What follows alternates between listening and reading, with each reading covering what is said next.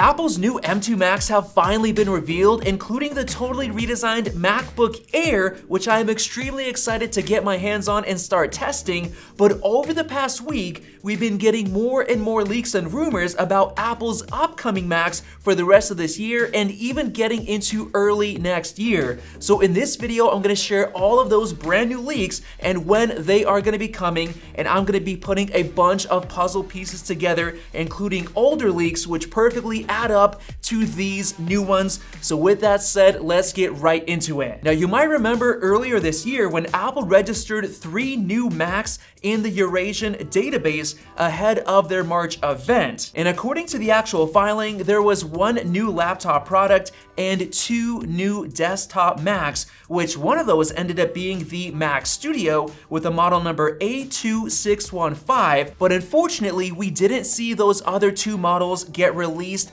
until this month. Yes, one of those was the M2 MacBook Air, which was the sole laptop within those filings, which we think is A2681. Now, yes, Apple did also release the M2 MacBook Pro, but because it uses the same exact chassis and no design change, it actually does not require a new EEC filing because those filings are only for new chassis designs. So that basically leaves us with A2686, which is a desktop Mac, which Apple has still not released yet. And in my opinion, that is the M2 Mac Mini. And the main reason I believe this is because back in March, Mark Gurman actually tweeted that Apple was testing the M2 chip, which we just got, but he also said that a new Mac Mini is ready to go and it could also launch soon, while at the same time saying that the iMac Pro and Mac Pro is not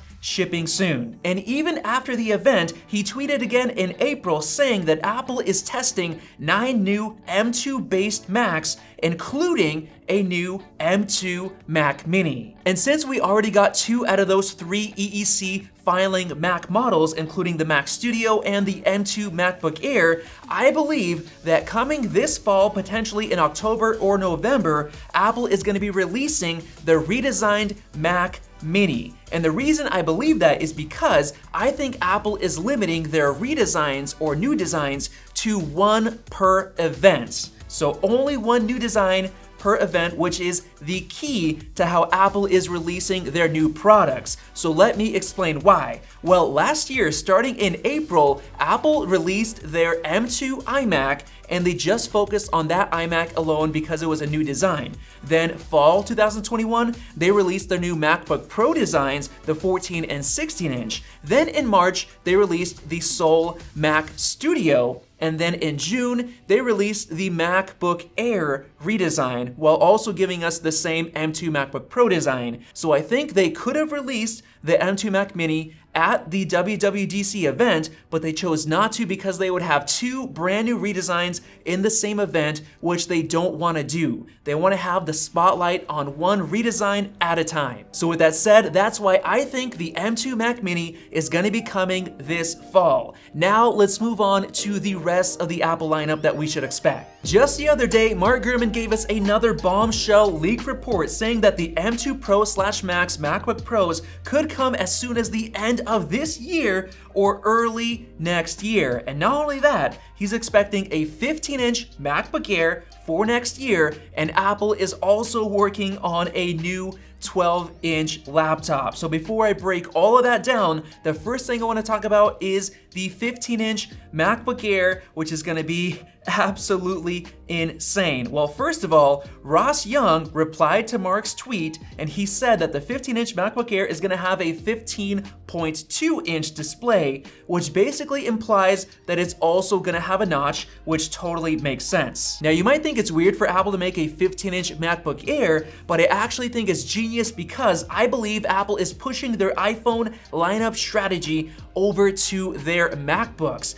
For example, if you've been following the leaks for the iPhone 14 lineup, there should be a regular iPhone 14 and a 14 Max, which has identical specs, but with a larger size and display, while at the same time having a 14 Pro and then a 14 Pro Max, which has the same specs, but again, a larger display for a more expensive price. And as you can see right here in my tweet, I believe Apple is doing that with a 13 and 15-inch MacBook Air with a lower price, so the same specs, just a larger size with more battery life. And then they have the higher end lineup, which is the 14 and 16-inch MacBook Pro with the higher price, but identical specs. And I actually ended up asking Ross Young about this idea, saying that it's gonna be basically the same situation as the 14/16-inch MacBook Pro, identical specs, larger size. And he said, yes, from a display standpoint, as far as I know. So he kinda agrees with that in terms of the display. And according to Mark Gurman, he believes that the 15-inch MacBook Air could be released in early 2023 at a planned spring event, which basically points to it having identical specs to the current new MacBook Air, but with that larger size. But now it's time to move on to the crazy 12-inch MacBook that Apple is working on. And literally the day after Mark Gurman's report about the 12-inch MacBook, we got another huge leak saying that the 12-inch MacBook could come with an M2 Pro and M2 Max chip launching at the end of 2023 or early in 2024, which kind of points to it coming with an M3 chip. However, literally the day after Mark Gurman's report about the 12-inch MacBook, we got another leak saying that it could come with an M2 Pro or M2 Max chip option, which sounds absolutely insane, and this leak actually came from Majin Buu on Twitter, and this is what he said. It's gonna get released in 2023, and he doesn't know the processor yet,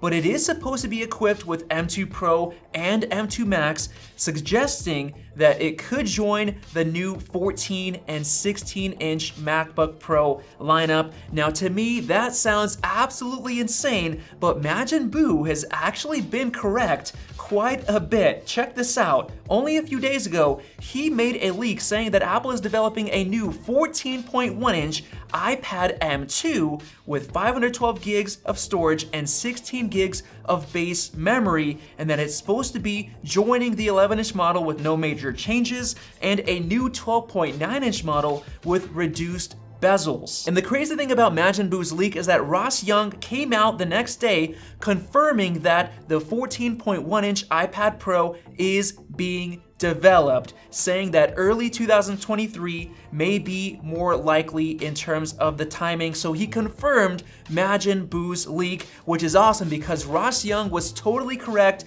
about the 13.6-inch M2 MacBook Air display size. And not only that, but Mark Gurman came out and agreed with Ross Young and Majin Buu, saying that there could be a 14.1-inch iPad Pro, which he has leaked way earlier in terms of Apple making a new larger size iPad. But in my opinion, I think it actually makes more sense for this new 12-inch MacBook to come with an M3 chip instead, because those M1 Pro and Max chips use a ton of power and they get very hot. Even the 14-inch was already thermal throttling, so I can't see Apple putting an M2 Pro or M2 Max into a 12-inch. But now let's get into the last Mac that we could be expecting this year, and that is the Mac Pro. Going back to Mark Gurman's tweet from April 14th, he said that Apple is testing at least 9 new M2 based Macs, including a Mac Pro. So let's jump right into those leaks. As we all know, Apple gave us a very interesting teaser at their March event. Listen up. Making our transition nearly complete with just one more product to go, Mac Pro. The Mac Pro, so what he's talking about is the Apple Silicon transition, because in June of 2020, Apple announced that it will take them 2 years to transition all of their Macs over to Apple Silicon, and that transition ends in November because that is when they first announced the M1 Max. So 2 years after that is November of 2022. So my prediction is that this November we have an Apple event where Apple reveals and launches the Mac Pro, and I think it's gonna start shipping in December. So here's a little bit of evidence for that prediction. Back in March, Majin Buu made a crazy leak where he said that there is gonna be a new 2022 Mac Pro, and the processor code name is Redfern, and he at the time thought it was gonna be coming in September, but I think it makes more sense to come in December, and he showed off the Ultra Fusion links that Apple is gonna be using to connect 4